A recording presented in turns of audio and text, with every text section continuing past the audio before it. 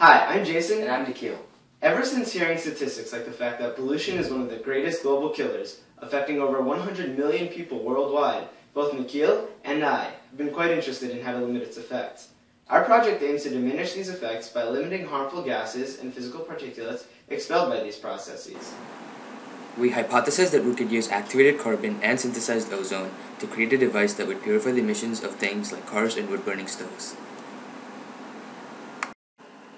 After hours of planning and test-driven designing, we came up with our final product.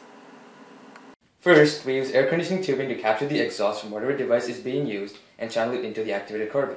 Due to its porous quality and relatively large surface area, the adhesion causes the carbon dioxide and physical particulates to be filtered through a process called adsorption. Meanwhile, ozone is being produced in this module by means of coronal discharge, created by arcing 5 kilovolts over an insulator.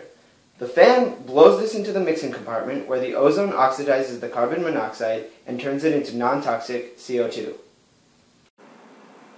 To gauge the efficacy of our device, we created 2 experiments to test its purifying capabilities. In both tests, we evaluated particulates and carbon monoxide concentrations in the products of burning charcoal and car exhaust.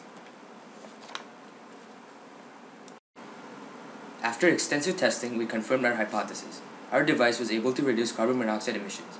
On a large-scale appliance, like a car, we realized that our device can reduce these emissions by approximately 40%. On more manageable and small-scale appliances, we barely detected, if any, carbon monoxide.